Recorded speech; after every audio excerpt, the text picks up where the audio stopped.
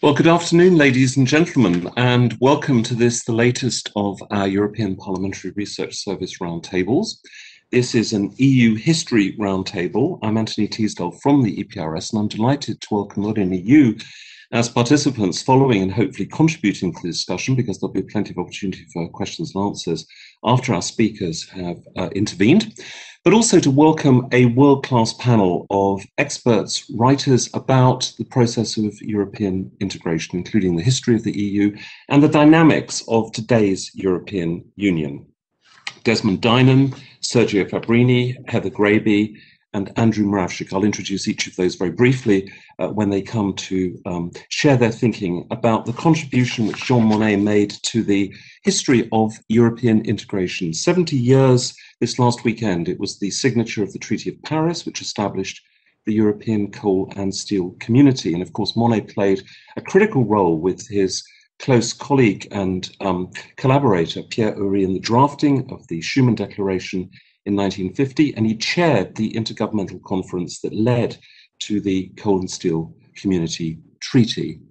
This was an ingenious solution to an acute problem which the government in Paris faced, of how to reconcile deeply hostile French parliamentary and public opinion to the reindustrialization of Germany, which the Americans, the British, and the Germans themselves felt essential to the economic survival of post-war Western Europe. This notion of deep sovereignty sharing in the sectors of coal and steel was a really radical proposition, and the idea of creating supranational institutions, institutions above the nation state, with freestanding law and their own judicial interpretation, which would ensure the prevalence of that law, was path-breaking and, of course, contrary to the prevailing orthodoxy in many other nation states around the world. It marked them out, the founding fathers, and Jean Monnet perhaps in particular, from many of their contemporaries who were still locked into the logic of the nation state and the confines of national borders. Now, before we proceed to our discussion about the way in which Monnet changed the history of Europe and look back over the last 70 years, we're very privileged to have a short video recording, which was actually made only yesterday in France, with somebody called Georges Berthoin, a retired French civil servant who worked with Monnet when Monnet became the president of the first president of the new high authority of the coal and steel community. And Berthoin will share with us his thinking about the significance of those events 70 years ago. And you may want to enlarge it to full screen as and when it comes on screen. Here it is.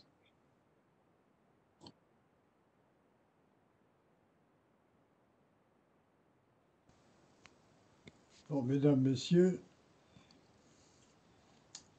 le colloque qui va commencer célèbre les 70 ans de la signature du traité de Paris.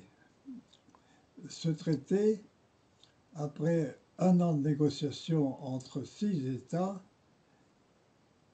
incorporé dans la politique et dans l'histoire internationale et dans le destin de chacun de ces pays, le contenu de la déclaration faite par Robert Schuman le 9 mai 1950 et inspirée par Jean Monnet.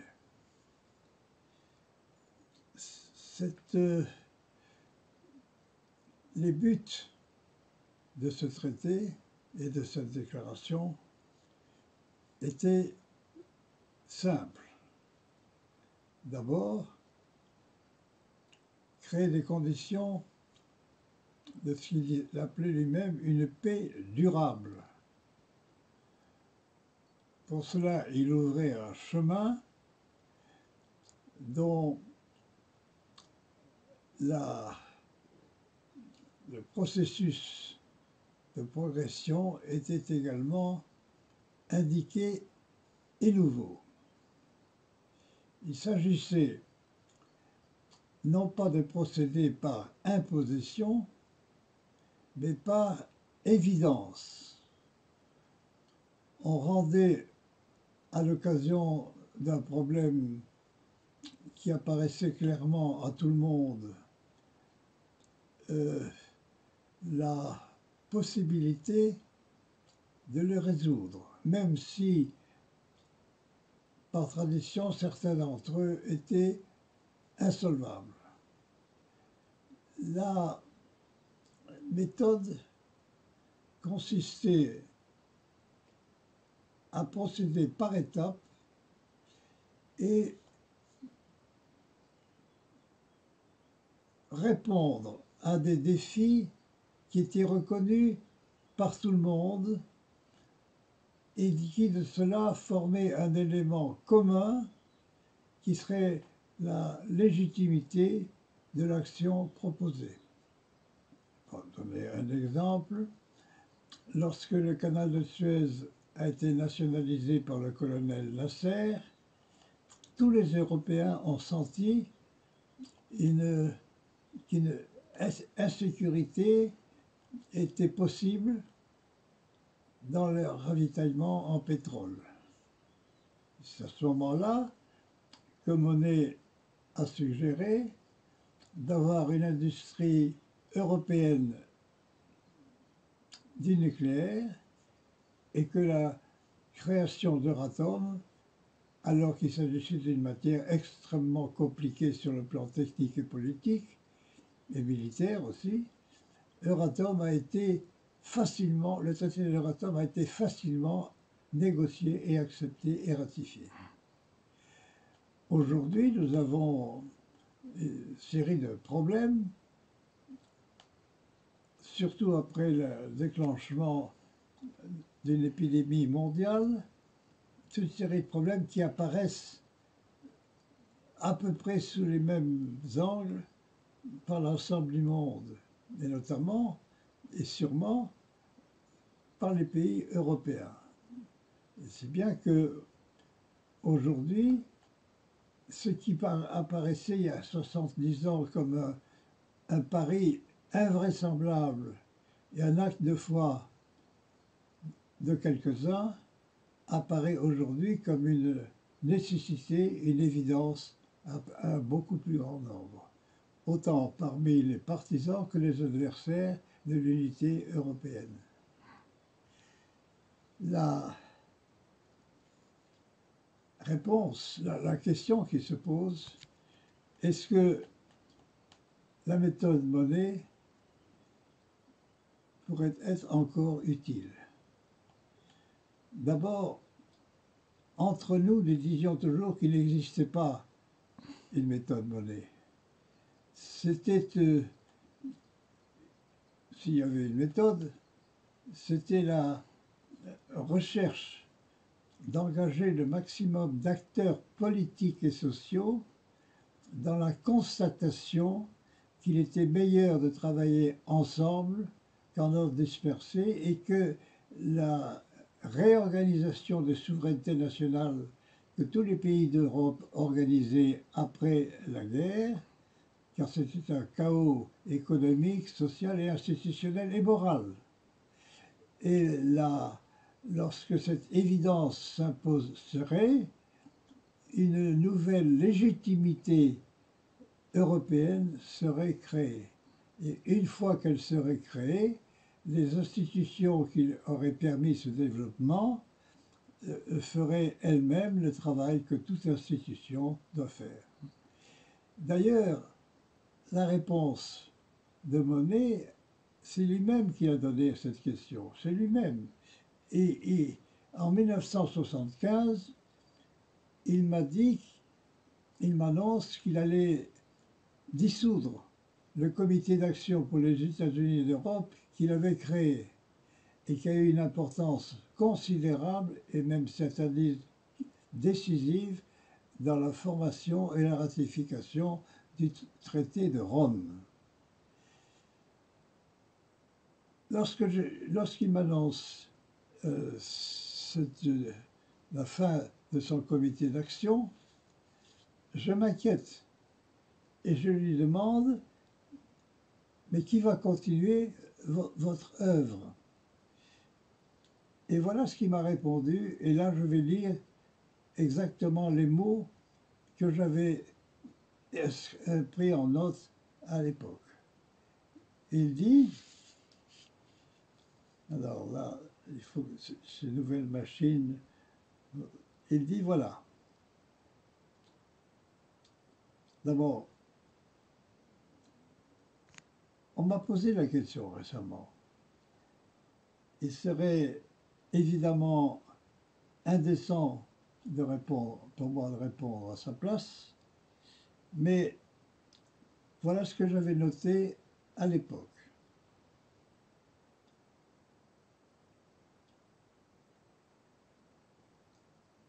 Je lui pose la question, qui continuera votre œuvre? Et répond sans la moindre hésitation. Le Parlement européen, bien sûr, car ce sont les peuples qui tout naturellement devront continuer à travers l'action de leurs représentants ce que nous avons commencé pour eux. Je crois que sa réponse est claire. Je pense qu'elle pouvait ou qu'elle peut figurer au début de ce colloque. Ce n'est pas une imposition, c'est une évidence.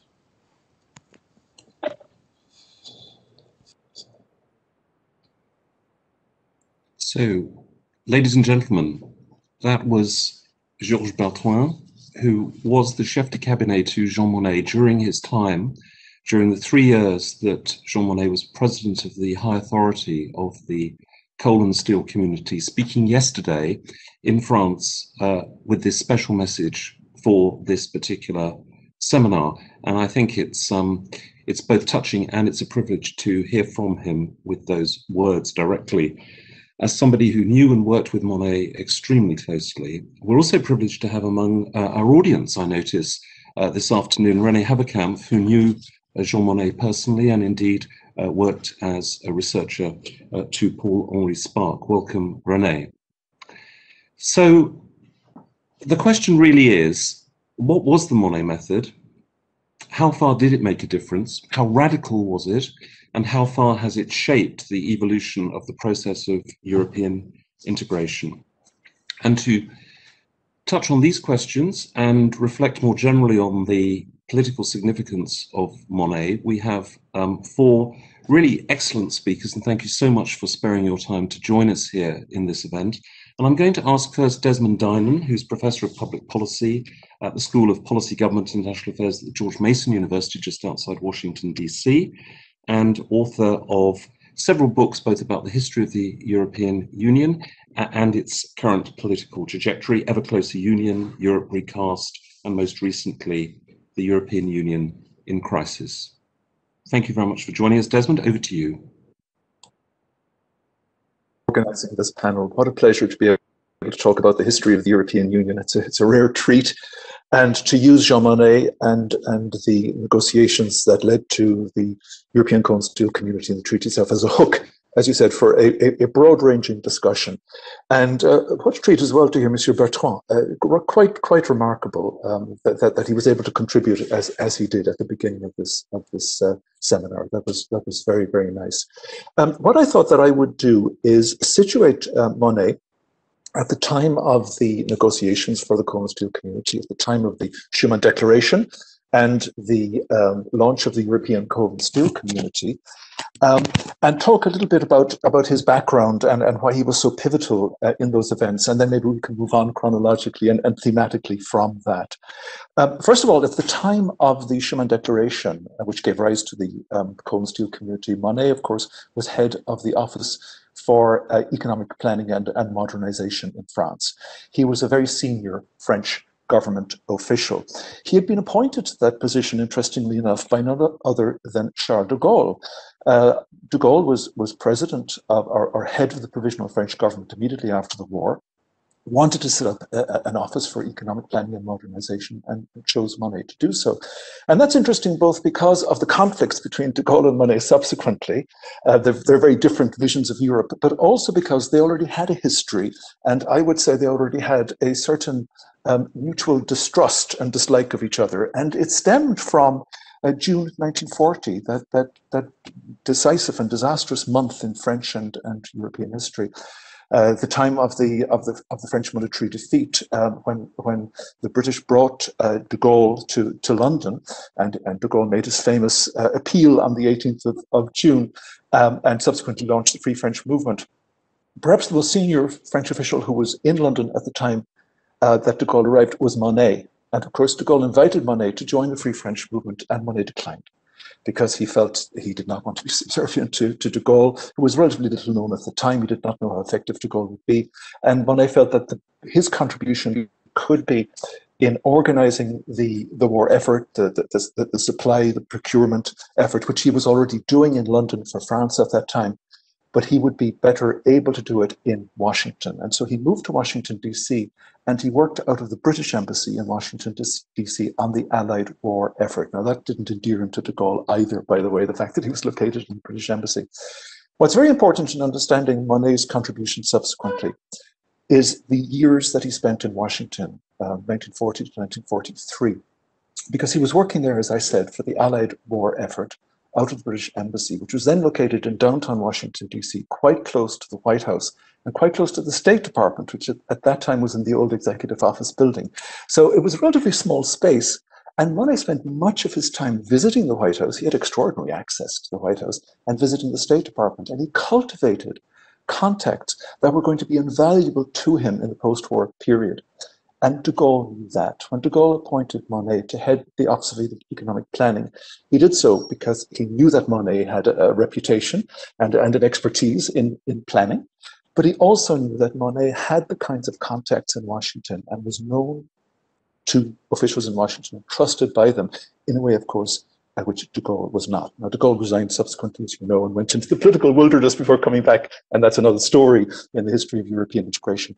But I just want to make the point about how important it was to Monnet and to Monnet's success subsequently that he knew the Americans so well. I think it's pretty obvious why, because in the immediate post-war period, the Americans were the kingmakers. The Americans were extremely influential in shaping post-war Europe, post-war Western Europe in particular, with the onset of the Cold War. And having the ear of the Americans and being trusted by them was very important. And an immediate example of that is that Monnet negotiated a very generous and a very favorable loan from the Americans 2 years before the Marshall Plan, but at a time when Congress in the United States was cutting back on foreign aid. It was not very open to the idea, but Monnet managed to do that. Now, to bring the story forward a little bit, what Monnet was doing in the Office of Economic Planning was not economic planning along Soviet lines. It was more indicative planning. It was gathering data, looking at the French economy overall, which was in a perilous state, of course, in the immediate post-war period, discussing with producers, other stakeholders, and of course, French government ministers about how best the economy could be modernized. And a key aspect of the modernization of the French economy, of course, and key to the success of post-war economic reconstruction, was the supply of coal and steel. French steel mills were antiquated. France wanted to use the opportunity of the post-war period, and frankly, the opportunity of Germany being down, to modernize its steel mills. And of course, the basis of the production of steel was through the acquisition of high-grade coking coal. That coal was available not in France itself, but it was available in the Ruhr region of Western Germany. That was not in the French zone of occupation, but Ruhr coal production was under the control of the International Ruhr Authority, in which France was represented. The Germans very much resented that. They wanted to get rid of that. The French used the opportunity of controls on the production by Germany of coal and the production of Germany by steel in what was, in effect, a beggar thy neighbor policy to develop their own resources at this time. The problem with that is that it became unsustainable. With the launch of the Marshall Plan and the impact of the Marshall Plan, with the onset of the Cold War, the United States was very keen to get Germany, to allow Germany to develop economically fully. And this posed a very serious threat to the French model for economic recovery in the immediate post-war period. And it posed a threat to Monnet's planning.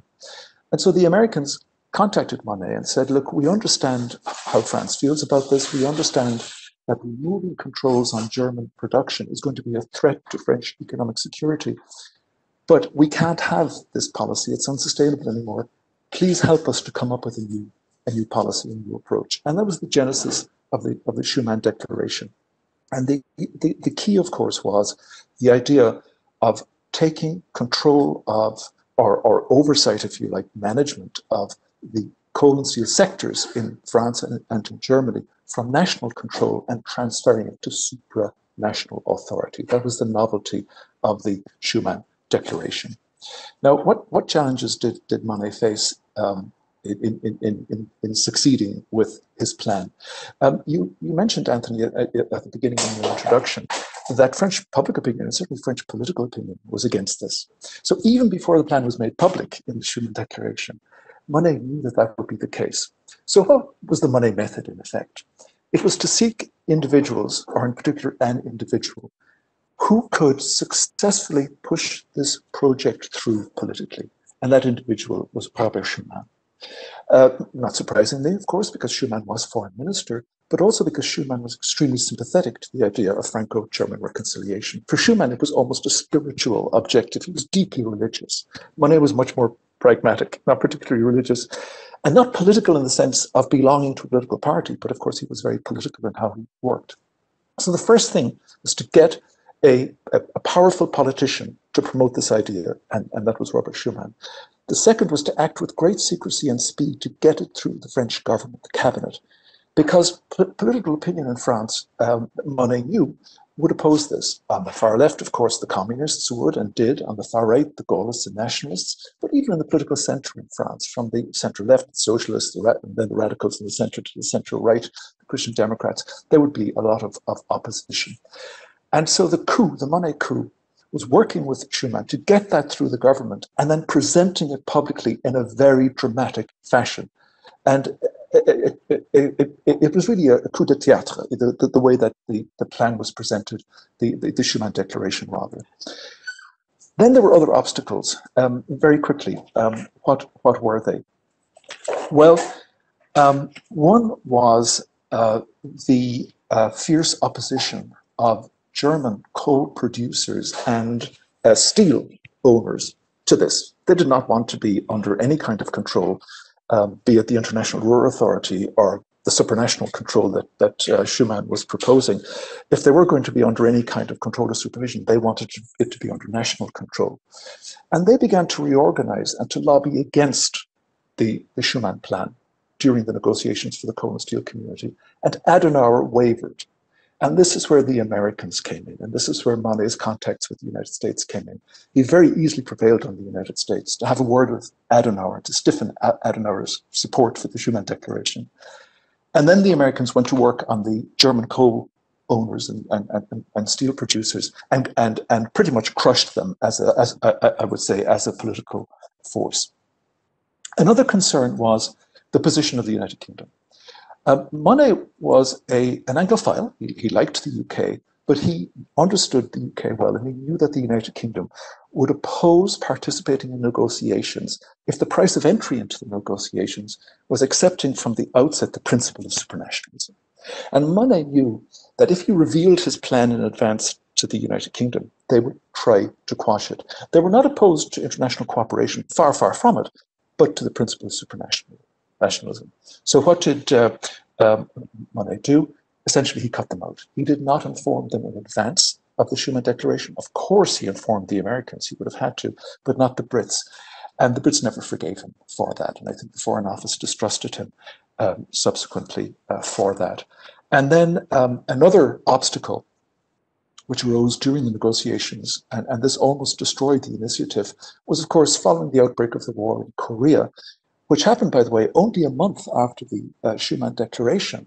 5 months later, the United States announced that they wanted German rearmament. They wanted Germany to be able to raise a military force to help with the defense of Western Europe, especially in the context, obviously, of the deepening Cold War. This was a very serious threat because, of course, many critics of the Schuman Declaration in France had said, oh, the next thing is they'll want to rearm Germany. And here is exactly that seemed to be happening very soon after the war and very soon after the Schuman Declaration. So what Monnet did was, again, to talk to the Americans, to explain the sensitivity of this. They understood anyway, but to explain the sensitivity of this. and to come up with a plan. And the plan, of course, was for the European defence community and then an umbrella European political community. But I would like to make the point that I don't think Monnet was enthusiastic about this at all. I think he launched the plan for European defence community pretty much because he had to, in order to protect the negotiations which were still taking place for the coal and steel community. And indeed, just jumping slightly ahead, as many of the audience will know, I'm sure, the European defence community proposal was defeated in the French National Assembly in a vote in August of 1954. And that vote is often presented as having precipitated a crisis for the process of European integration. In my view, and I suspect in Monnet's view, it actually resolved a potential crisis, because had the European defence community gone ahead, there would have been such implacable opposition to it in France, even if it had received the majority support in Parliament. Public opinion, and especially at the extremes, the communists and the nationalists on the right, would have made the EDC unworkable. And I think that the removal of defence from the agenda of European integration was a huge relief, not just to Monnet, but other advocates of economic cooperation and political integration. So finally, the negotiations for the coal and steel community proceeded successfully. The idea was to establish a common market in coal and steel under the supervision, if you like, of the High Authority. Monnet's institutional architecture was very sparse. He felt that the High Authority and a court which could adjudicate disputes would be adequate. But the negotiators themselves, the representatives of national governments, felt otherwise. First of all, they insisted on having a council of ministers, because even though they accepted the principle of supranationalism, they wanted to be able to influence or control developments as much as possible. And the other thing, of course, is their insistence on having, let's face it, at least the veneer of democratic legitimacy at the European level. And that was the genesis of the Common Assembly, which subsequently became the European Parliament. And I know that Monsieur Bertrand mentioned Monnet's support for the European Parliament subsequently in Monnet's career, but Monnet never gave much time to the need for, or the importance of, a common assembly, a European assembly, until, by the way, he became president of the High Authority when he realized that the Common Assembly, even in its infancy, only 2 or 3 years old at that stage, could be very useful to the High Authority in battles, conflicts, or the general interinstitutional dynamic which took place between the High Authority and the Council. Why don't I leave it at that, Anthony, and let the other panelists contribute, and then we can take it from there. Thank you. Well, thank you very much indeed, Desmond. You've set the scene beautifully, if I may say so, and really reminded us of some of the very deep and intricate politics that surrounded the initiative to share sovereignty on a supranational scale. And somebody who's written a great deal about the EU as a political system and compared and contrasted it notably with that of another federal system, namely the United States, is Sergio Fabbrini, who, like Desmond, holds a Jean Monnet chair. And he's professor of political science at Luis University in Rome. He also has visiting a professorship at University of California, Berkeley, and has written many books and articles on the history and the dynamics of European integration, notably Compound Democracies, Which European Union, and most recently Europe's Future, Decoupling and Reforming. And thank you very much, Sergio, for joining us from Rome. Over to you. Thank you very much, Anthony, for having me here.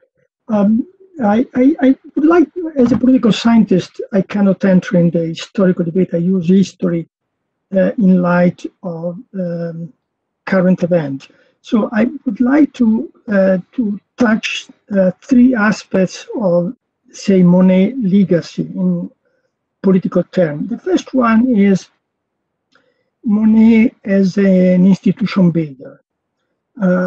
Certainly, to my reading, Monnet had a keen perception of the importance of the institution. However, for him, institution should preside over sectoral policies, not large-scale projects. The European Coal and Steel Community is probably the most important example of policy regime that he promoted. Also, the European Defence Community, although he was not the leader there, as Desmond said before, also the European Defence Community was considered by him a significant occasion for moving this sectoral direction. At the same time, he was very suspicious of larger projects.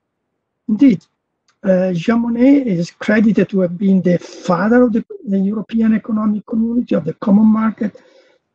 Indeed, Jean Monnet did not, let's say, was not so enthusiastic about the European Economic Community. He was much more, let's say, positive with regard to Euratom, the other Treaty of Rome 1957. However, at the very end, it was the European Economic Community that showed to be the most successful project in the process of European integration.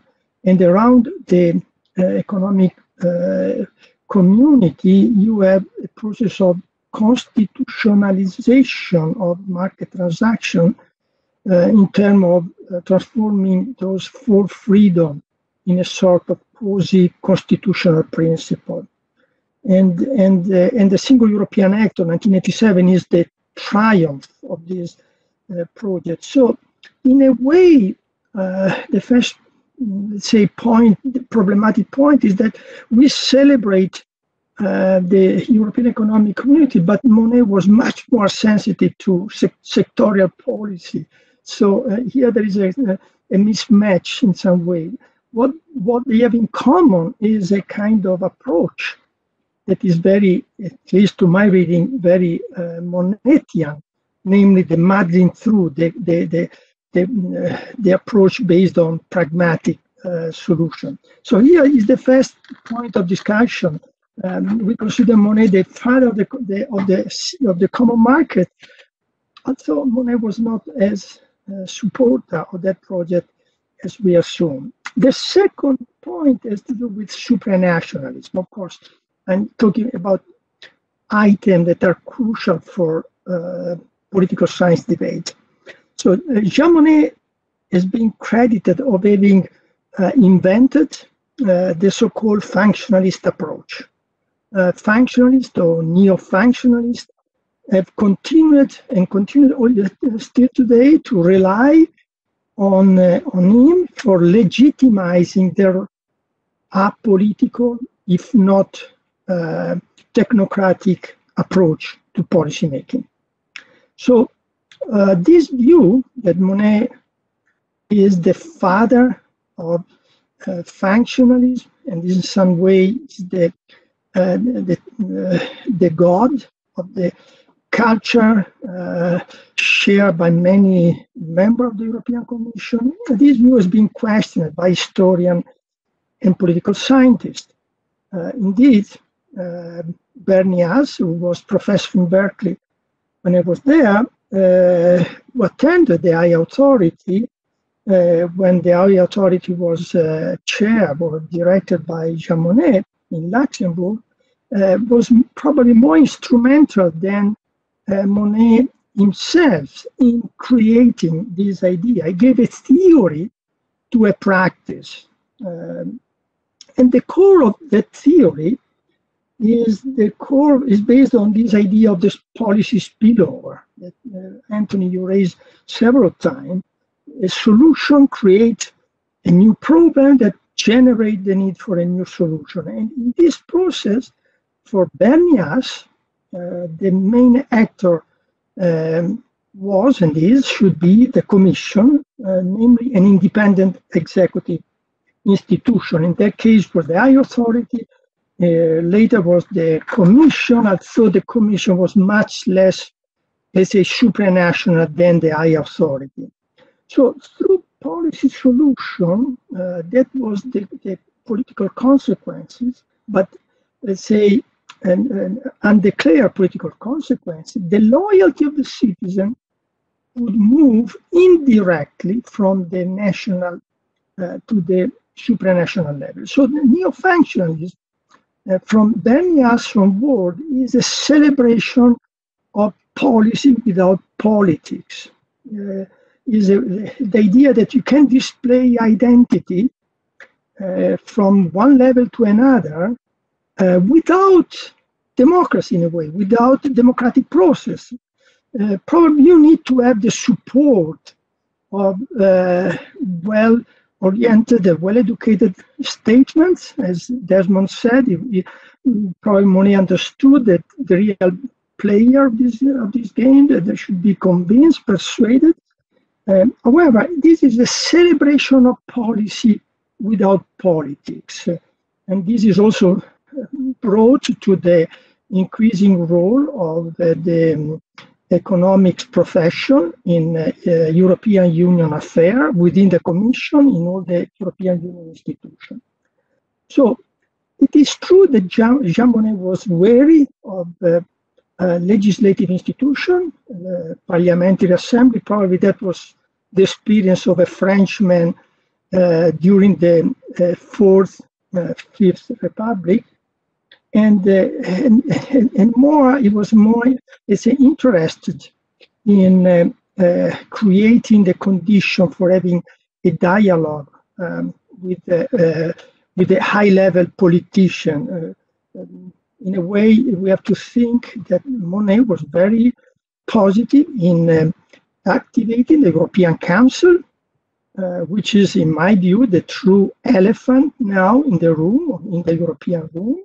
And in a way, he thought that politics was an interplay between high-level politicians and very well-educated, let's say, executive technocrats. So here one might argue that he was a supranationalist, convinced, however, that the autonomy of an executive agency, as the higher authority, was necessary for solving problems, although it should be taken into consideration the view of the national government. But in some way, Monnet thought that he was able to integrate the view of the national government within the functioning of the high authority.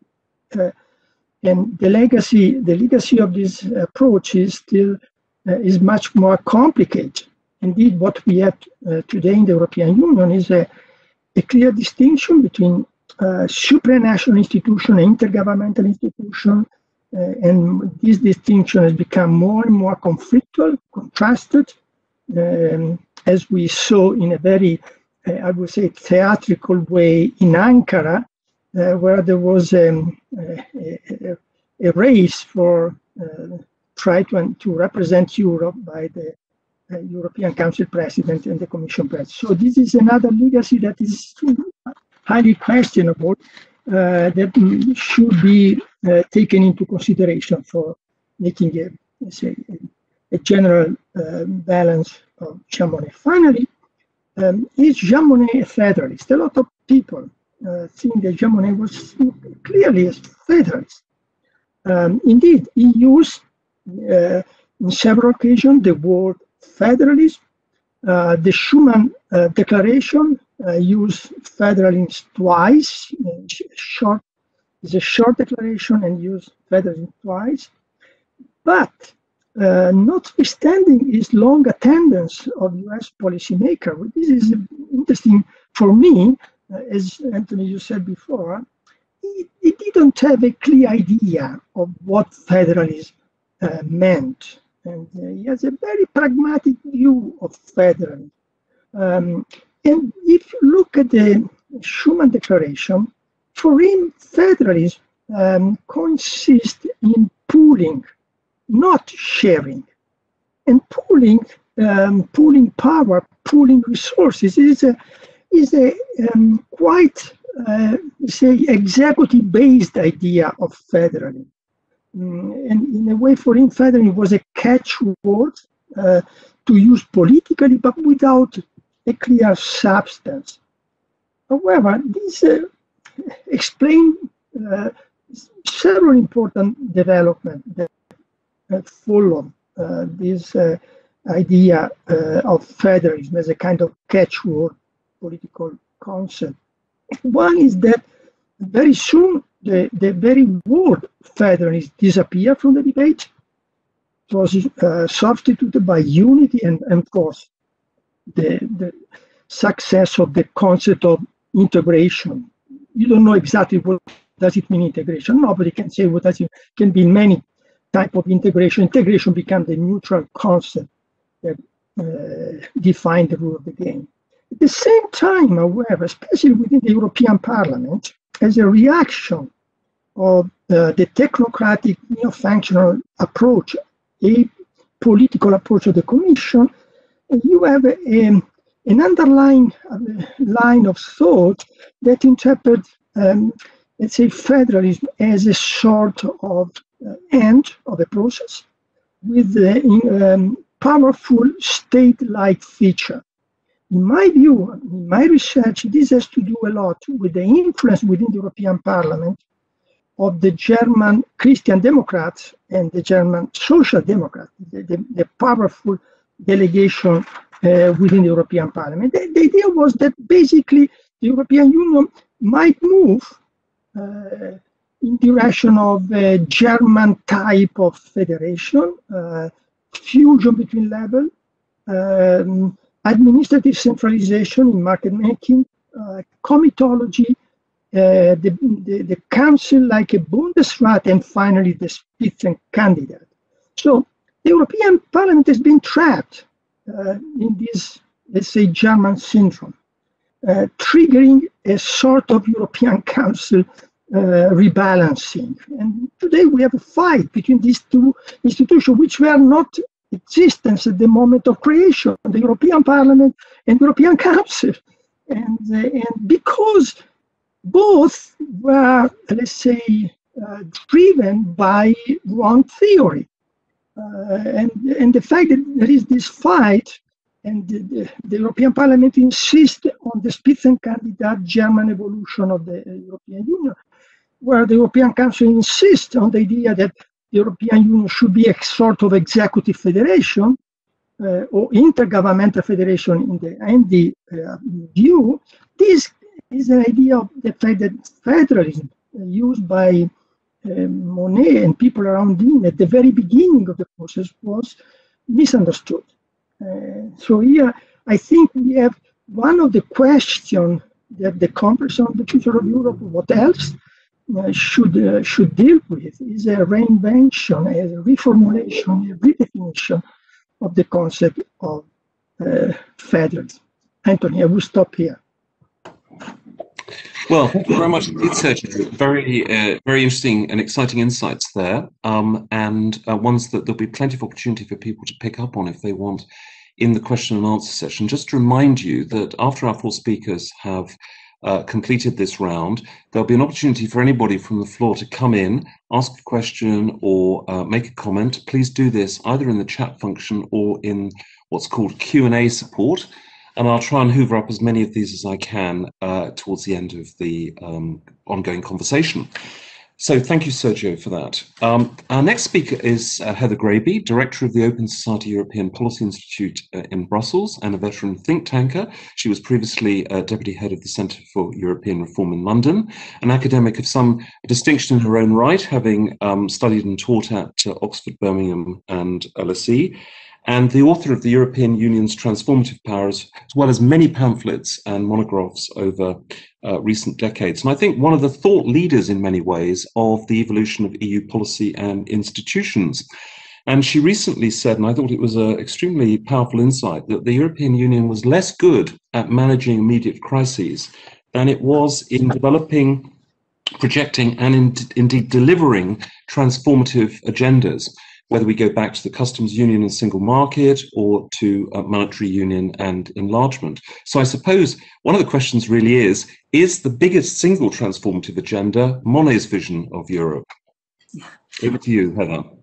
Thank you very much, Anthony. I'm really enjoying having this discussion today amid a renewed set of political debates about the EU and has it succeeded? Has it failed? The reams of newsprint that have been expended on vaccine procurement, as if that had been one of the primary objectives that the EU was set up for and its institutions were designed to deliver.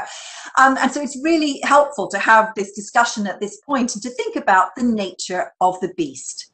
And I've really enjoyed the way that Desmond and Sergio have really set out how many of these tensions have been there from the very beginning between the political aspirations of European politicians for the Union and for supranational decision-making, and on the other hand, how the institutions are actually designed and the way that the policies are made. And this constant disjuncture between the two has created inevitably what's called in the political science literature a capability expectations gap for the citizen, where they hear very grand sounding objectives and aspirations spoken by political leaders at EU level. And then you find that what the institutions produce is policies, particularly sectoral policies, that are in fact very important, as Jean Monnet wanted them to be, and yet which it's very hard to kind of see the direct connection between them.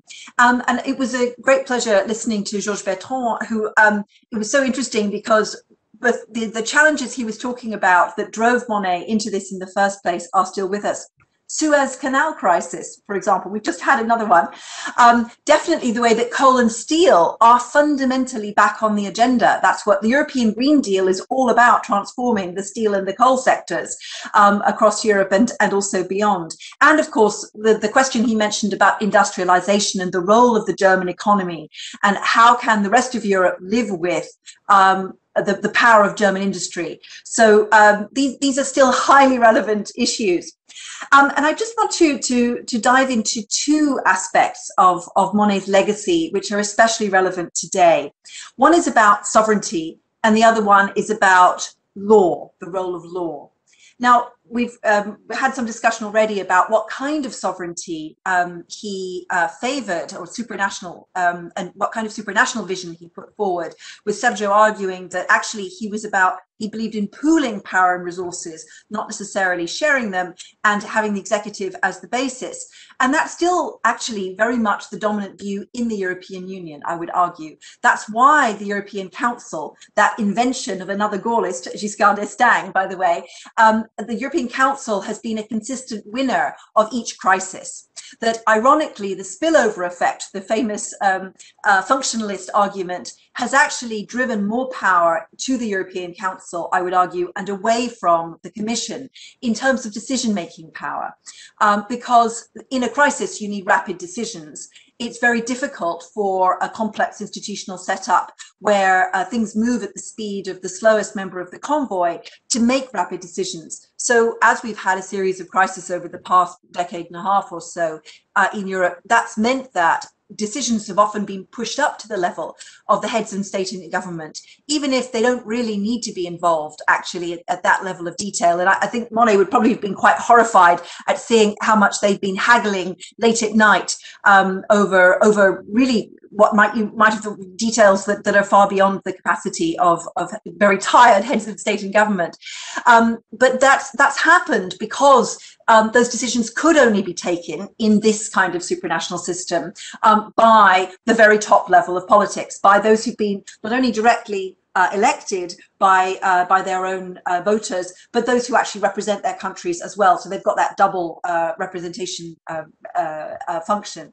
So this is, I think, a very interesting question is kind of what does sovereignty mean? And it's come to be about in the EU, it's the redux of sovereignty has become that decision must be taken by the European Council. Now, we can argue about how democratic that really is, given the opacity of decision making there, and indeed, of course, the fact that sometimes the leaders there only have a rather short passage in that body because they get thrown out of office. In which case, how much have they really represented the interests of their constituencies over the long term? But that is essentially what's become the rule of thumb, or the de facto, the facts on the ground within the European Union. But it's also very important to recognise the role of institutions, something that Desmond brought out in particular, the way that how useful Monnet ended up having a veneer of democratic legitimacy through the Common Assembly when he saw the institutional dynamics were going to be very tricky, and that remains the case. And although I think now the European Parliament has got a role for itself, which is rather beyond that, I think the veneer has become much, much deeper. You'll be glad to hear, all of you listening into an EPRS event. But what I think is especially important is the way that the Parliament has actually itself engaged in the sovereignty debate and has enriched the notion of sovereignty at EU level from being the idea that countries are sovereign if their governments are sovereign, if they have power, to the idea that peoples are sovereign and that peoples aren't necessarily very well served by their governments and that they might have a longer term interest. And I think this question of timeline of sovereignty is very important, because one of the things that Monnet did in setting up the EU as he did, I'm using him of course as shorthand for the whole panoply of people he worked with and so on, but the way that he put forward the Monnet method and the institutional structures that he managed to create with Schuman and so on have led to a timeline for EU policymaking, which is quite different from that for national governments. Now, that's partly because he came from planning. As Desmond was saying to us earlier, he came from the French notion of you must have at least a 5-year plan, and you have a commissariat du plan, and this idea that planning is fundamental to good policy making. This is something that lost favour later when there was you could argue the Thatcherite arguments for the state should have less of a role. It's not for the state to plan things, it's for the private sector to create things. But in fact, the EU level has always been much better at this, in taking the long view. And that's why it has managed to have, I would argue, transformative effects by setting up policy frameworks that eventually took on a life and a logic of their own. And I would argue that goes very well with Monnet's idea of the petit pas, that you can have sectoral policies, but you can actually situate those within grander projects. And you might move along at petit pas within the project, but if you have as your ultimate goal to create an economic community, or indeed to enlarge the European Union so that it covers the whole of Europe, East and West, or indeed now the very big projects to transform the economy into a sustainable and green and climate-friendly economy, or indeed to have a digital world that is also democratic and serves the public interest. These are very big objectives. And actually, you need a whole plethora of sectoral policies in order to get there. And so the EU, by being able to plan for longer than the usual 4 or 5 year electoral time horizon, and to bring sectoral policies together, for example, as the European Green Deal does, by bringing them together under a meta project, that's something that really can only be done at supranational level. It has been done at national level, but it can't be done for a highly interdependent set of economies in a global set of capital flows and institutions and so on, like the kind we live in. It just wouldn't make sense. It cannot be. These are issues that cannot be addressed by one country alone. So by taking the French idea of planning and giving it to institutions at EU level, actually Monnet set up something really quite extraordinary. But of course, he has left, and I'll just finish with 2 points that I think I would be very interested in Andrew Moravcik's view on how Monnet might have thought about these, especially knowing how he reacted to the idea of the defence community and so on.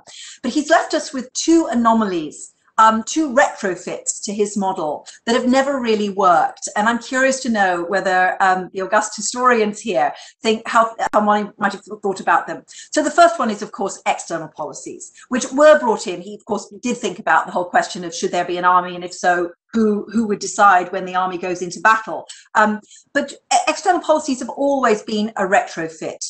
They've always been the awkward wings which have been stuck on the side of the European tank. The tank is very good at trundling along slowly, steadily, but then you try and give it wings and expect it to take off. It's really difficult to do that. And we're just about to celebrate 10 years of the External Action Service, and things are still really very difficult on the external side. We see that with, for example, the European Green Deal, that the external implications and spillover effects for the rest of the world haven't really been taken into account. So how might, given that external policies are not just about defence and military, but also about trade and all the other things that the EU does, how might Monnet have addressed that question of how do you retrofit them in? And the second one is, of course, about the issue of the law, because he supported setting up having a court to adjudicate disputes between countries, and the scope of EU law has gone much further than that. The remit of the Court of Justice of the European Union has, of course, gone a lot further. But now we're seeing member states, particularly the governments in Budapest and Warsaw, contesting the decisions made by the court, and this is a very new area of a dispute over sovereignty, sovereignty over law, and whether the community of law of the EU can continue. And it's quite remarkable that last December, the Commission agreed to a member state demand at the European Council that a Commission proposal should be put to the Court of Justice before it was actually implemented.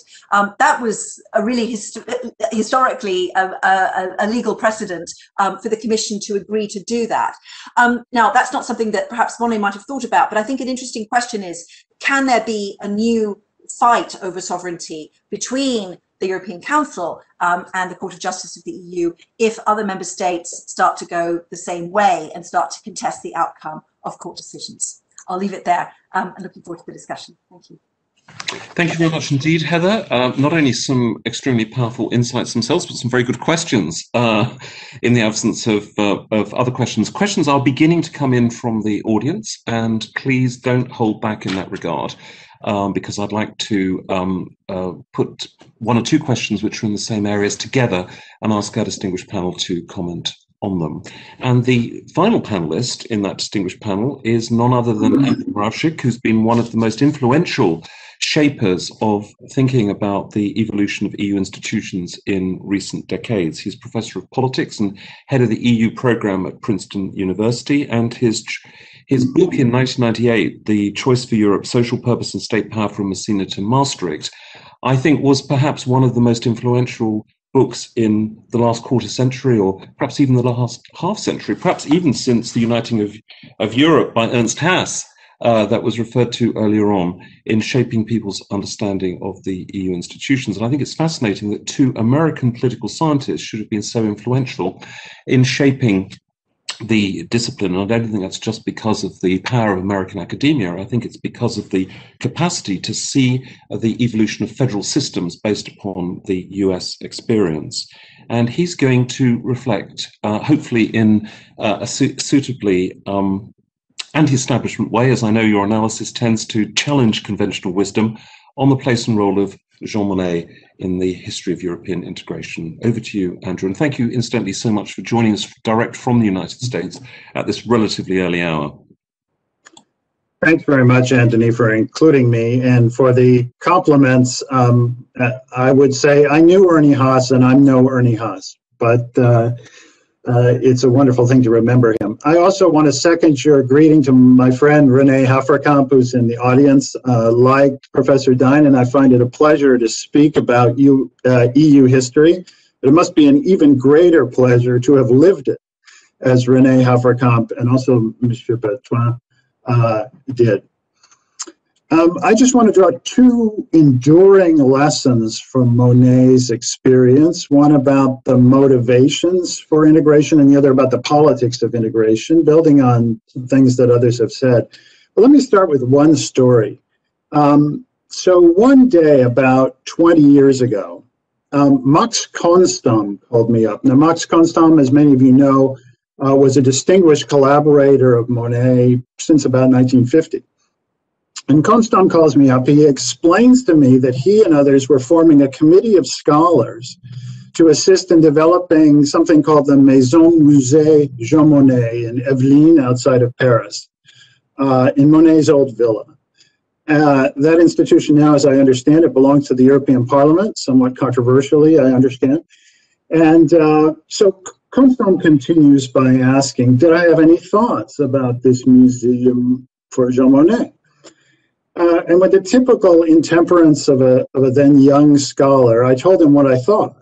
I said the museum should emphasize the ironies of history, because even the greatest visionaries like Monnet don't usually see the future clearly. And Monnet got it wrong over and over again in his career. For example, I added, in 1955-56, he almost strangled the European Economic Community in the crib, opposing it passionately and trying to convince Adenauer to kill it. Because he didn't think that it fit with his view of what integration could or should be.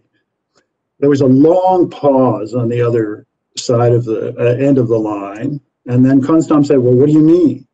And I said, well, in the 50s, Monnet wanted an atomic energy and transport union, from which little resulted in the end, and desperately wanted to kill the customs union. And he told his closest associate at the time, Pierre Uri, that the customs union had no political potential. It couldn't promote integration. And he went to Adenauer and told him, please get rid of it. Fortunately, Adenauer rejected Monnet's plea and forced Monnet to go along with the customs union, which Monnet then did. And Adenauer did this because German business said that they hated the coal and steel community, and that if the countries went forward with just transport and atomic energy without the customs union, German business would publicly come out against the German government and the customs union. And Adenauer couldn't afford that, so he forced Jean Monnet to go along with him, and the rest is history, right? So there's an even longer pause on the other end of the phone. And Constam says, where did you get this information? So I said, well, it's not really very controversial. The historian Ellen Millward pointed this out, some of it. And Jean Monnet's longtime collaborator and admirer, François Duchesne, in his unparalleled biography of Monnet, which I would recommend to you all, also talks about this. And being a young scholar, I immodestly added that I too had written a recent book on the EU, and I checked the documents, and this story checked out. So this time, Constam was very quick in his response. Thank you very much, Professor. Good day. Click. And that is the last I ever heard from Max Constam or the committee to advise the Maison Musée Jean Monnet. And what the story tells us, I think, is that there's a big difference between the political myth of Monnet 50 years ago and what actually happened. And what exactly are those differences, and what do they teach us about integration? And again, I just want to raise two issues, one about motivations and one about politics. So I do think that we all agree here on motivations, that Jean Monnet was profoundly right about something. And that was that pragmatic problem solving in an interdependent world, not idealism or federal dreams, it is the decisive motivation behind European integration and, in fact, multilateral cooperation everywhere. Jean Monnet was a pragmatist. He was profoundly correct in seeing early on that the way to regional integration and the way to international cooperation generally in this day and age runs through functional problem solving. Enduring and effective regional and global institutions are those that solve very practical problems, immediate problems for states and for the people that those states represent. Cooperation is not an exercise in federalist idealism. Constitutional debates for their own sake, such as those held in Europe 10 or 20 years ago, aren't just not the point, they're counterproductive because they distract you from this problem-solving effort. It would be civilian economic cooperation that would bring Europe together. And Professor Dinan's comments on the EDC, I think, are right on point. Monnet had an ambivalent relationship to the EDC, and it wasn't these security concerns per se that were the motive factor pushing Europe forward. To be sure, as early as 1945, when he was in charge of French Reconstruction, Monnet was encouraged by the Americans to think this way, actually, about rebuilding Europe. But he embraced it, he made it his own, and that is the most profound insight that differs, that distinguishes Monnet from other people who talk about or practice European integration. So that's on the motivations, where he's profoundly right. But I think he was profoundly wrong in many ways about the politics of integration. Because the politics of integration have proven to be, as Heller Grabe just pointed out, that the self-interest of democratically accountable national leaders and their constituents, not the visions of a Brussels-based technocracy or independent thinkers like Monnet himself in later career, is the decisive force behind integration and indeed all international cooperation. And this lesson about Europe we learned from Monnet's mistakes. His experience in government, as others have pointed out, was almost entirely as an economic planner. He was what the French called a dirigiste, a believer in state management of the economy, not markets and courts and things like that. He was a technocrat, not a politician, even though he was a superb networker and knew how to go talk to people. But he himself was not really a politician. That's how he thought about integration. And that's why his method was to select the strategic sectors of the economy. He thought he wanted to begin with sectors that were nationalized, that were essential to the state, where the state was very involved, such as coal and steel, and then continue with issues such as atomic energy and transport. The logic of this was twofold. First, since states intervene in these sectors a lot and care about them, and in those days particularly manage them day to day, running them supranationally would require the transfer of authority to a technocratic bureaucracy that stood above the states. And this would promote integration. This is how you would get from functional cooperation to political integration. Secondly, and perhaps more at the level of ideology than reality, but still it was important in 1950 for sure, since these sectors are necessary for modern warfare, states would eventually find that they are unable to make war unilaterally because these sectors are being managed collectively, or so the ideology went. And as Professor Dinan rightly pointed out, he was opposed to the creation or uninterested in the creation of a European Council or a forum for the member states until the very last year of his life when he got on board with something that Giscard and de Gaulle and others had done for years. So Monnet tried his method out, and the lesson of European integration is that it failed. The grand aspirations of the coal and steel community were basically failures. Historians now agree on that. It did restore production of coal and steel and some trade, but it did not, in the end, transfer control over coal and steel to a supranational authority. And Monnet himself was close to a failure as head of the high authority in 52 to 55. He had relatively little political sense, alienated both the French political elite and the German business elite, and they ousted him. In 1955 to 57, Euratom was what he wanted, a common effort in the energy sector, and not the launching of the customs union in 1957. The launching of the customs union was not an extension of the coal and steel community, it was a replacement for the coal and steel community. It changed the philosophy of the European Union fundamentally to something far more market-oriented, far more general, far less dirigiste, far broader, and ultimately far more legalistic than what he had in mind. And this was done, as I mentioned before, at the behest of politicians and particularly business people. And that's why Monnet initially opposed it, because he simply couldn't see how this would lead to political integration as he imagined it. He did eventually reverse his position because, as I said, he was a pragmatist. He went along with what the member states and powerful interests wanted to do. It was not the last time that he would adopt other people's ideas and get credit for them, but it was not his idea. He also didn't really grasp the importance of the common agricultural policy, which turned out to be the policy that really pushed the European Union forward in the 1960s, and encouraged in the mid-1960s the Commission President, then Walter Hallstein, to call Charles de Gaulle's bluff, precipitating the empty chair crisis and almost leading to the collapse of the EEC. Again, he didn't have great political judgment in some of these things.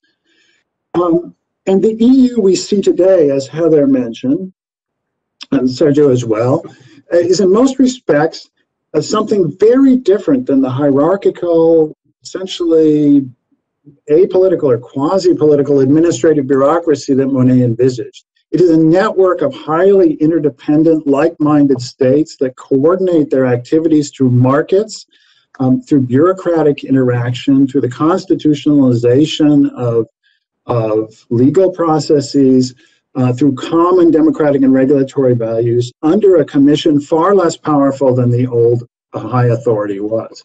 States are still sovereign. They always will be sovereign, as Brexit shows us, but they choose, and they choose repeatedly, to combine their actions or pool their actions into common projects. And this is a road to regional peace and cooperation, despite its functionality, that Monnet really couldn't imagine. I think Heather Grabe pointed out the most important proof of this, which is the fact that in the last 30 years, the Council has become the dominant institution in Europe. And that is something that was just completely foreign to Monnet. And the reason is because national officials, and only national officials or national politicians, are the decisive actors because they are political, not technocratic, because only they are accountable directly in an everyday sense to the public. Only they know what people want, what special interests want, can judge in real time the political trade-offs that have to be made for a sustainable deal, and they have to because their political survival depends on it. In this regard, the irony of Monnet is that he played a decisive and creative role in European integration at only one point in the 75-year history of European integration, and that was at the very start in 1950. And at that moment, he was not a free-floating intellectual. He was not the head of the high authority. He was a French state official in charge of French policy of reconstruction. And as Professor Dinan pointed out, his motivations were very French, as well as being cosmopolitan and visionary, for pursuing the policies he did in promoting the Schuman Plan. He wanted to promote the French government's self-interested need for German coal and for the creation of the French steel industry. He wanted to strengthen non-communist Western Europe against the Soviet Union, and he wanted to forward regional peace and cooperation. And part of his calling card was that he got along with the great power of those days, the superpower, the United States. This is the classic job of a diplomat. It was very creatively done in a way that changed history, but it was not really a supranational mission that he carried out at that point. And very little in the rest of Monnet's life, we can talk about it, as head of the Action Committee, I think was essential to European integration. So I think we have a case here of somebody where the myth is very different than the reality. But if we look at the reality, we learn something very fundamental about what's possible and what's not possible in regional integration and why. And those lessons still endure today, whether they stem from Monnet's vision and successes or from his lack of vision and his failures. Thank you very much indeed, Andrew. That was great. A lot of questions now coming in. I'm going to, and we've got about a quarter of an hour or so. So rather than ask the panel to respond to each of the questions individually, I'm going to just quickly run through the ones that have come in so far, certainly that have caught my eye, and give you each an opportunity to respond to whichever components you think are interesting and important. First of all, a kind of academic question. Ralph Drakenberg asks, which theoretical approaches to European integration do you believe individually are best suited to understanding the history of the EU, past and present? That's probably one that will appeal to the three professors. Antonio Caiola asked the question, how do you see the relationship between a more explicit form of European sovereignty and the development of a European identity? Daniel Coman asks, how do you think Jean Monnet, if he were alive today, would have tackled the 2008 financial crisis, or indeed the coronavirus crisis today?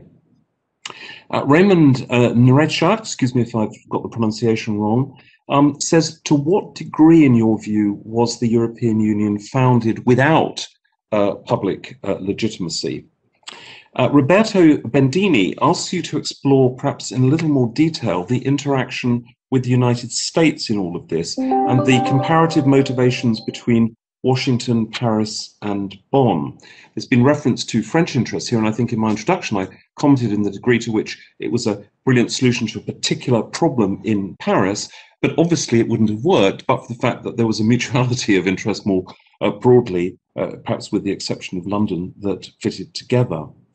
In another reflection on the current state of the European Union, Peter Heil asks you, taking advantage of presence of so many strong political scientists, if you'd like to draw any comparisons between the political significance and style of the Juncker and the von der Leyen commissions, and without opening up a huge debate about the Spitzenkandidaten, whether or not you think some of the authority or lack of it, of whichever, might have followed from the mode of selection of the Commission President.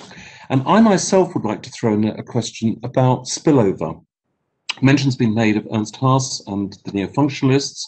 How far do you think that Monnet expected or believed that there would be a spillover effect? And how far do you think that spillover is an important concept in understanding the evolution of the EU, particularly during the Delors era in the 1980s and 90s? So over to you, and I'm going to ask Heather to give her thoughts first on any or all of those questions. Right, I'm going to be very selective and just pick up the last two because we're in the presence of historians and I'm much more of a political scientist. And also I've only really worked on the EU since 1989. I just really wanted to look at this question of spillover that Anthony raised, and also the comparisons between styles. So I'll give you a controversial statement to begin with. The selection of the Commission President, the method of selection of Commission President, matters greatly at the moment when it happens, but over the 5-year term of the Commission, it comes to matter far less than the output legitimacy of what that President or what that Commission produces. So it's all about political myth versus reality, as Andrew Moravcik was pointing out earlier, also with these.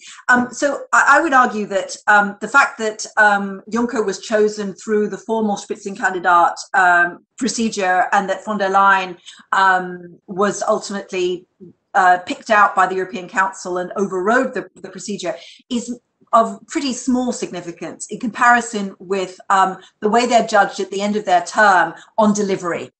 And of course, the jury is still out. As Aristotle tells us, call no person happy until he or she is dead. Call no Commission President successful until the very end of their term and they're out of office. But, you know, von der Leyen is being very much judged at the moment on rollout of vaccine procurement, something which the EU institutions were manifestly not designed to do, and which the Commission has had to retrofit to its agenda extremely rapidly. And with, you know, some very tricky political conundrums along the way, let alone pharmaceutical companies and all the rest of it. But, you know, Juncker has benefited a great deal, like, you know, every politician does in office, by the circumstances at the end of his tenure in the Commission, which was pretty good. But there were a lot of very bumpy points along the road, and that's kind of been forgotten about. And I would argue that the problem with the Spitzenkandidat system is not that it selects better or worse quality leaders. I don't think that's its function. It's that it seems to offer a democratic choice, but in practice doesn't do so. I'll leave it at that.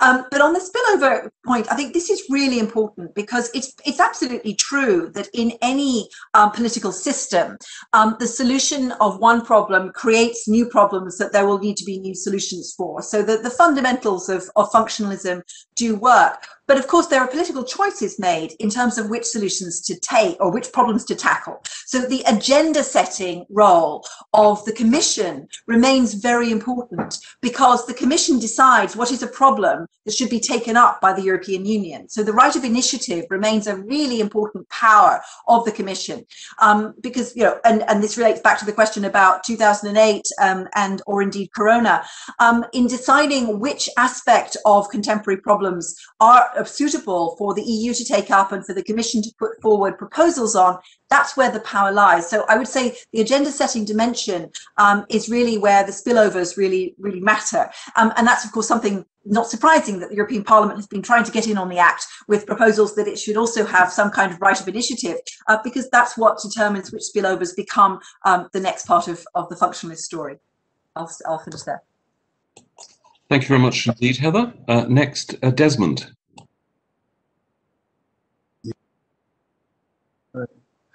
Thanks, Anthony. Ralph's question about theory and your last question about spillover are related, of course, because spillover is a fundamental aspect of neo-functionist theory, and that's associated with Ernst Haas. We've mentioned him already. Jean Monnet himself was completely non-theoretical. He didn't have a theory himself.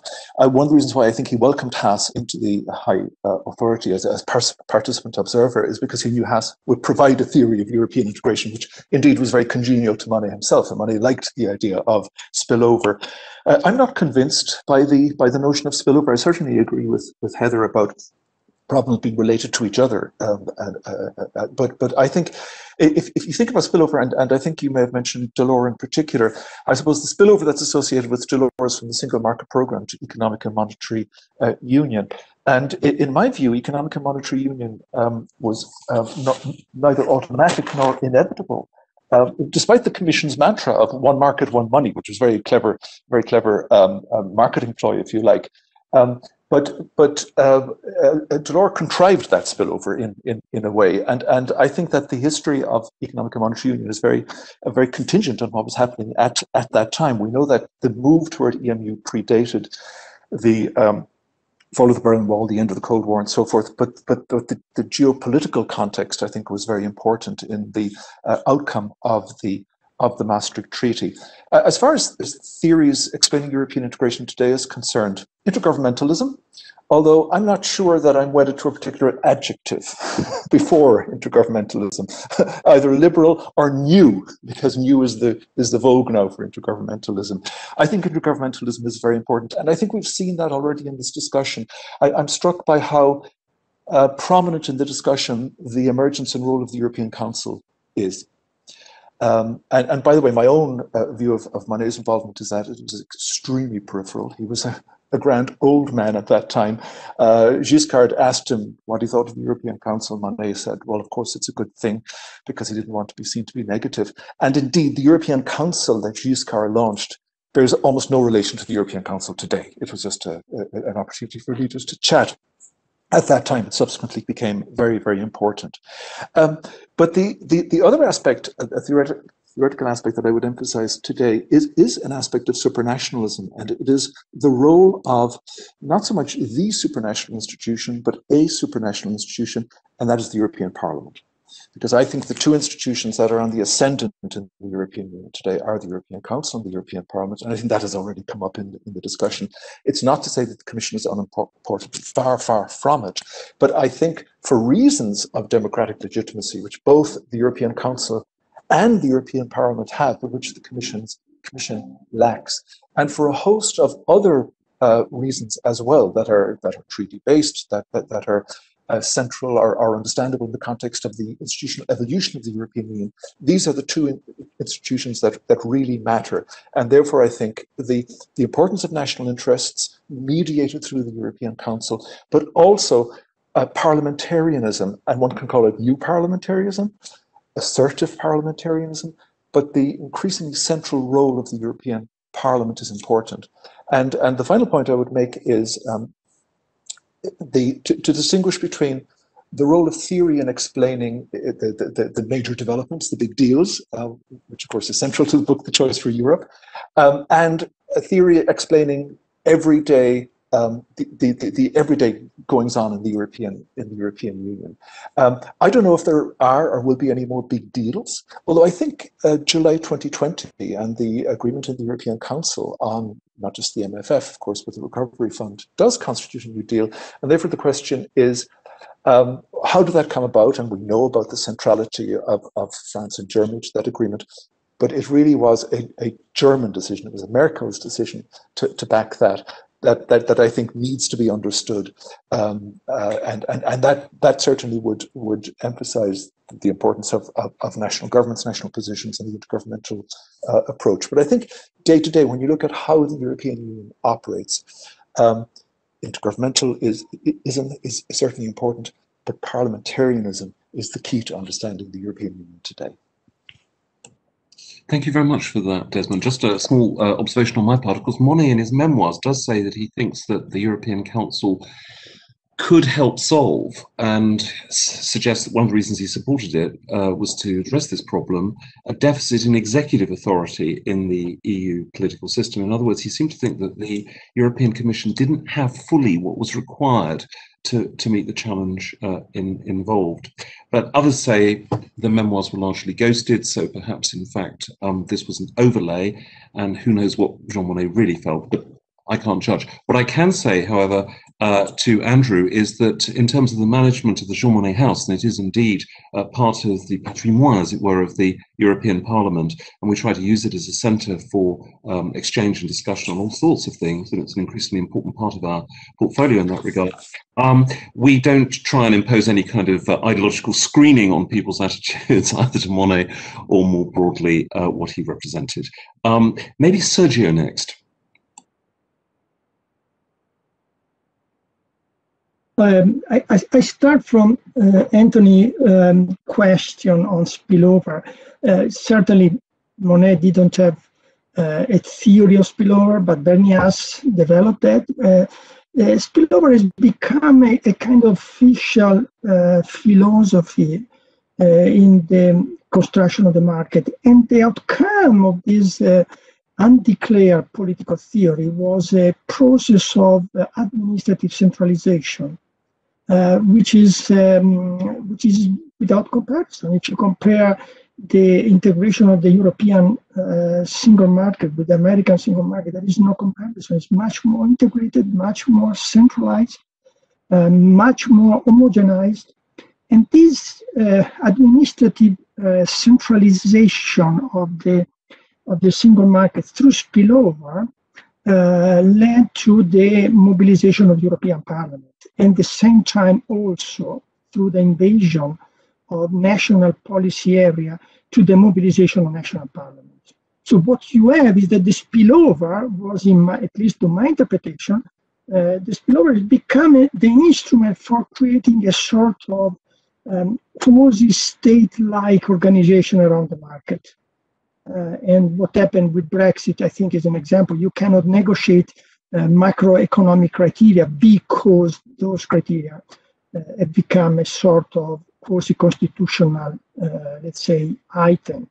So that brings to the Antonio question that the market developed, but within a sort of, let's say, regulatory area. The question became very complicated when, after the end of the Cold War, and that was something that, of course, was out of the perspective of Jean Monnet, the European Union process, also through this idea of spillover, entered in areas that were very sensitive for national sovereignty, what we call core state power or something like that, defense, foreign policy, intelligence, security, fiscal sovereignty of the economic and monetary union, and so in the home and justice affair, for example, the question of asylum. So when you enter, you through this idea of spillover, without a theory, just to a functional movement,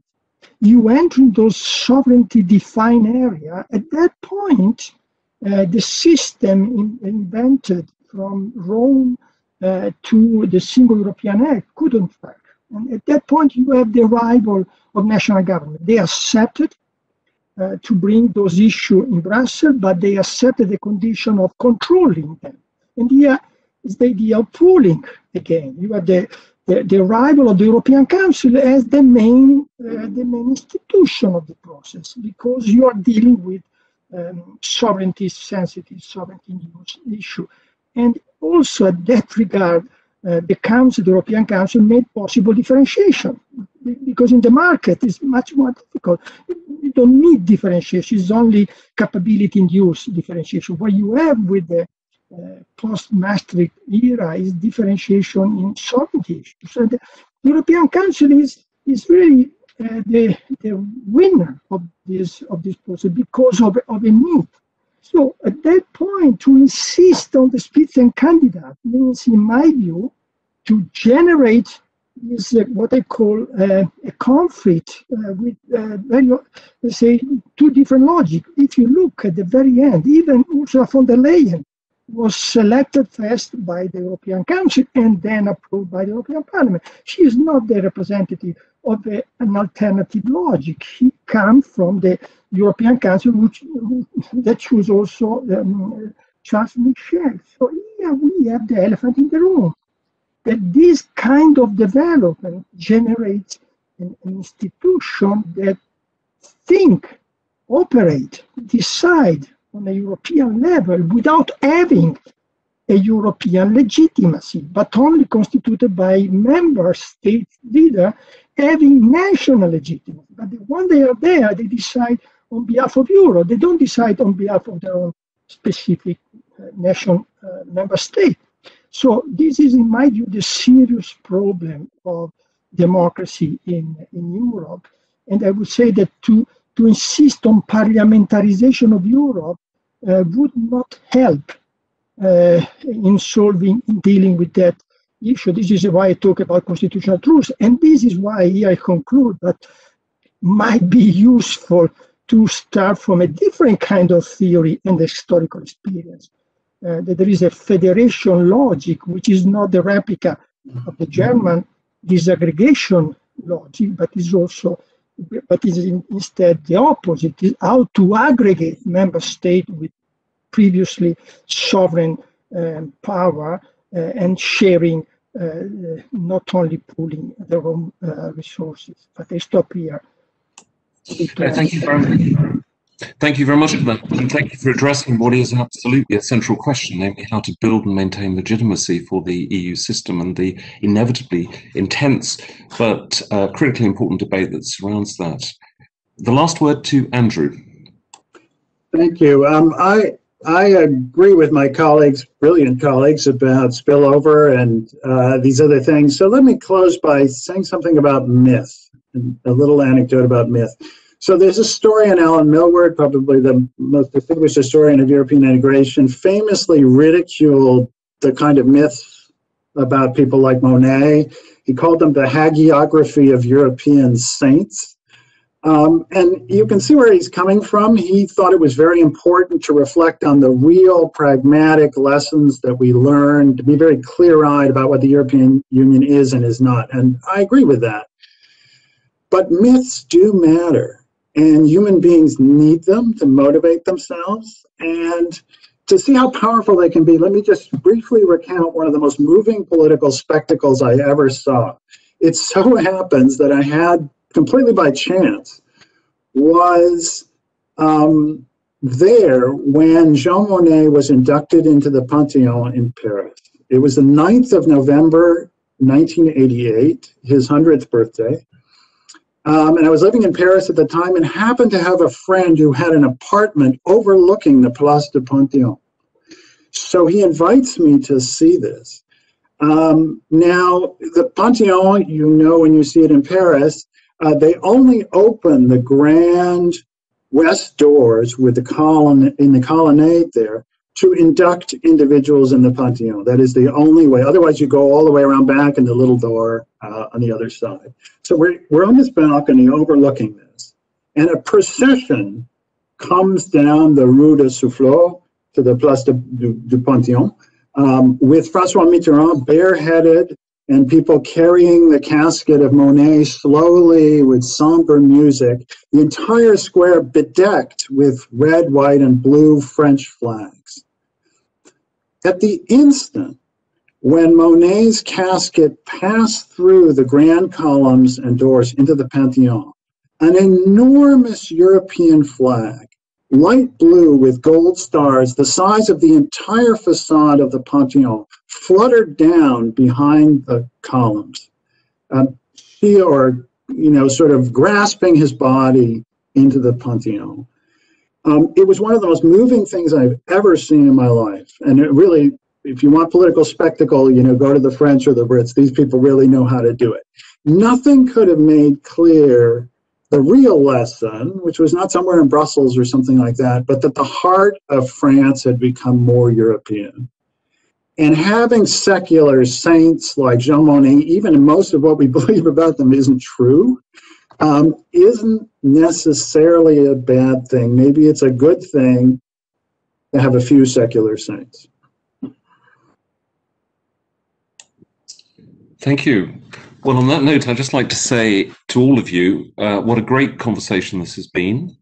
We really feel deeply honoured to have you as our panel, and it's been a really fabulous conversation. So I'm sure that around the European Parliament, and for those who are tuned in elsewhere, there's a strong appreciation for that and a kind of big virtual round of applause. And hopefully we'll have a chance to have you back on some subsequent occasion too, to talk about institutional developments in the European Union, because this is a story that keeps giving. And the speed in which the EU evolves, it takes all of us, even those of us who have practiced hands in the matter, always by surprise. The next EPRS event will be this Friday, the 23rd of April, and it's our annual Comparative Law Forum, which this year will be devoted to the principles of equality and non-discrimination. And we have justices, we have academics, we have practicing lawyers from many jurisdictions who are going to be comparing and contrasting those principles in practice. So I look forward to seeing as many of you as possible on Friday for that. It's an all-day event, so maybe not tuning in throughout. And in the interim, once again, thank you so much to our very distinguished panel, and thank you also to Georges Bertoin for the fact that he joined us at the beginning and shared his reminiscences of the time that he worked with Jean Monnet. Have a very nice afternoon. Goodbye.